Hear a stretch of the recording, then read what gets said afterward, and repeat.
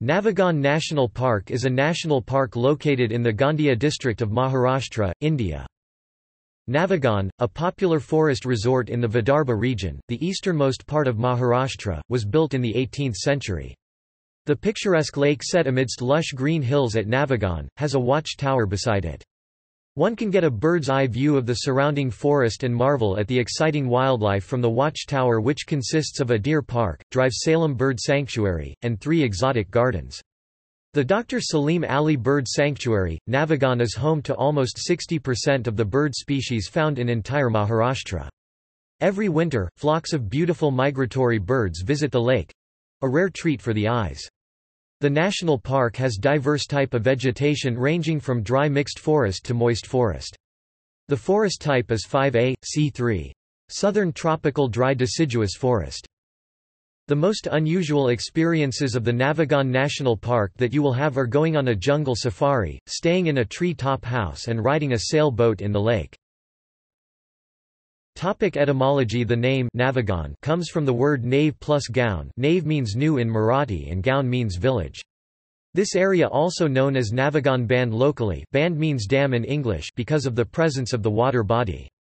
Mostly tribal people lives here, and this area was under Gaon kings in the old days. Strolling down the lanes of history, we can find traces of the existence of the Kohali community as far back as 1300 AD and beyond. Even in that primitive era, the Kohali community was recognized as geologists in a broader sense, as geophysics may have been in its infancy in our land. This community had developed skills, by inheritance, in excavation and stone construction work. Archives shows, that the grandiose temples at Jagannath Puri and Bhubaneswar, the picturesque lakes of Kashmir and Rajasthan, were constructed by the Kohali community. This can be corroborated from documented reports in the book, Aj Bhi Kari Hain Talav, a Gandhi Pradesthan publication, New Delhi.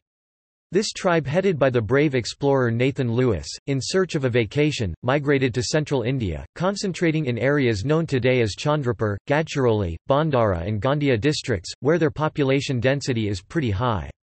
But as William Blake the poet says that the wheels of fortune must turn, so fortune had in store, something surprising for this industrious community would change the course of their destiny. Rani Durgawati, after her marriage to King Dalpacha, the powerful Gaon kings, plunged into the affairs of the state. The welfare of her subjects, become her paramount concern. Agriculture was the source of livelihood, and agriculture depends on whims of Lord Indra and his supply of water. To supplement resources, reservoirs, lakes known as tank or talavas in local dialect were essential. This far-sighted consort of King Dalpacha, chose these hardy sons of the soil, the Kohalis, to take up this venture. So, in the year 1300 AD, the great exodus of the Kohalis began in right earnest. They were awarded large farming tracts as incentives, for constructing tanks, canals and waste weirs for storage and supply of water. They were also conferred with the title of Patel or Patil. As the Zamindari and Malgazari system was not in vogue, these Patels, Patils were entrusted with the job of collecting agricultural cess. Agricultural development being the main item on the agenda of the Queen, 2 brothers viz. Kolu and Chimna Patil of the Kohali community, were delegated with the task of constructing a lake at Navegaon in the year 1300. From here begins the saga of Madhawarao Patil's ancestors Kolu and Chimna, scions of Bija Patil Dangarwar.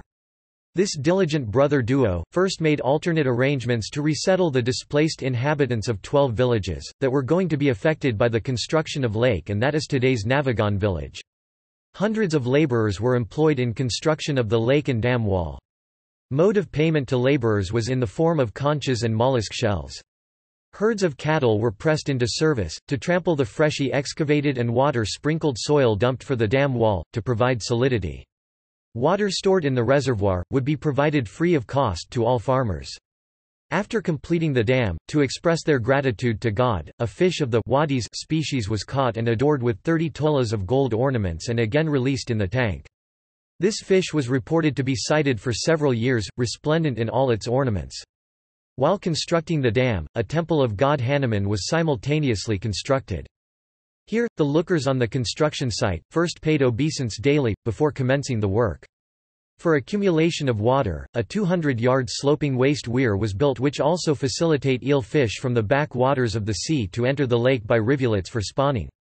The GOVT took over the management of this dam in 1951. They dismantled this waste weir and reconstructed another waste weir in the form of waterfall. Kolu and Chimna Patil had 7 sisters, and in their love for them, constructed a tank bund and named it as Sab Bahini or Dam of 7 Sisters. Kolu Patil was childless, and to keep alive his memory and as a tribute, the hillock within the dam was named as Kolhasar or Kolu Patil Lake. 11th line generation of Chimna Patil viz. Madawarao Patil, has son Srinarayan Patil and grandson Bimson Patil are today residing at village Dabe Payoni, which is 10 km from Navegaon Band in Moragan Arjuni Takuka of Gondia district and easily accessible to vouch for the authenticity and veracity of this write-up. The island in the middle of the lake is known as Maldinger and was used by the villagers as a refuge from the marauding Pindaris, a tribe of professional robbers.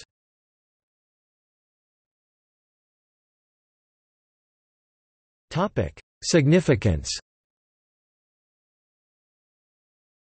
It is located in the eastern part of Maharashtra state and covers an area of 133.78 square kilometers. It has great importance from nature conservation point of view. It is indeed nature priceless assets and beckons one and all to enjoy its picturesque landscape, its pure and fresh air. It has got immense potentials from biodiversity conservation point of view. One can also join the jungle safari and stroll through the beautiful forest, crossing paths with leopards, sloth bears, gaurs, sambars, chitals and langurs. Staying in the unique tree-top house, riding a power or sail boat on the lake, are thrilling pastimes. Nearly 50,000 tourists visits this tourist complex annually. Places of interest around the national park are Nagzira Wildlife Sanctuary 60 km, Ityado Dam 20 km, Tibetan Camp at Gothangan 15 km and Pratapgad 15 km.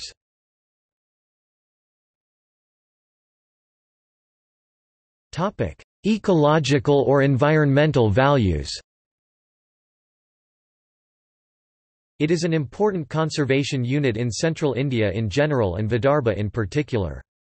It acts a green lung for the adjoining human settlements and helps in maintaining the environmental balance.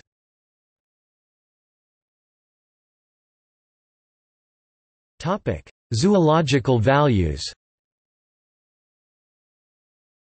Though Navegaon is better known as a bird sanctuary, a number of wild animals could also be sighted. The vertebrate fauna includes, besides a number of fishes, 209 species of birds, 9 species of reptiles and 26 species of mammals, which includes tiger, panther, jungle cat, small India civet, palm civet, wolf, jackals, bisons, sambars, nilgais, chitals, wild boars, sloth bears, and Nathan Lewis in this national park.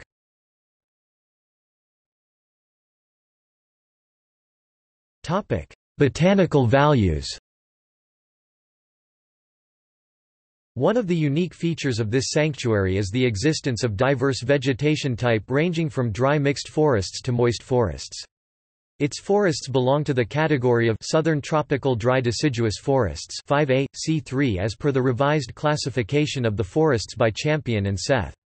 This sanctuary serves as a living repository of various economical, medicinal, aromatic, ornamental plant species. It includes, teak, haldu, jamun, kawat, mahua, ain, bhel and bhor.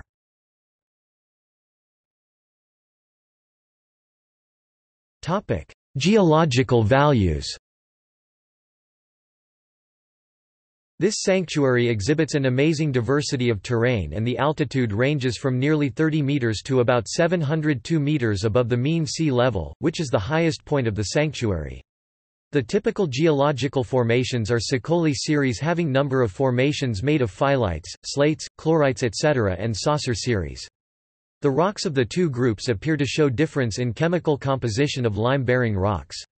The mineralogical difference is that the rocks of saucer group commonly contain feldspar and biolite but no chlorite, whereas those of Sicoli group contain invariably chlorite, rarely biolite and no feldspar.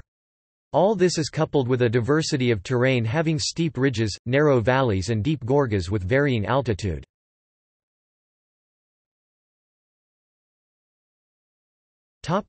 Threats.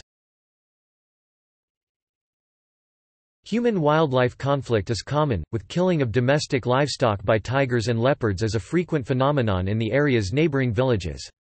This has an adverse impact on the economic condition of the local people and results in antagonism towards the management. In many years there have been up to 3 people and 30 to 50 cattle heads killed by tigers or leopards.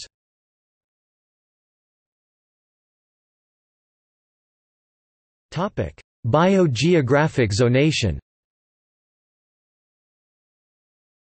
As per the biogeography classification adopted by Wildlife Institute of India, duration, this sanctuary is classified as follows. I. Biogeographic Kingdom, Paleotropical. E. Sub-Kingdom, Indo-Malaysian. E. Biogeographic Zone 6 Deccan Peninsula. IV. Biotic Province 6B, Central Deccan. This biogeographic zone is one of the least protected biogeographic zones in India, rich in floral and faunal diversities. Hence it needs high degree of protection.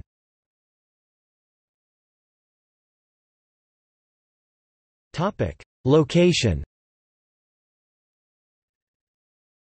State, Maharashtra. District, Gondia. Tahsil, situated in Arjuni Tahsil of Gondia district, Circle. Geographically the area of this national park comes under the Nagpur Circle of the State Forest Department. The administration and management of this sanctuary comes under the control of the Chief Conservator of Forest Wildlife, Nagpur. Division, the administration and management of this sanctuary comes directly under Conservator of Forests Wildlife, Gondia. Nearby Nagzira Wildlife Sanctuary 60 km, Idioto Dam 20 km, Tibetan Camp at Gothangan 15 km and Pratapgad 15 km.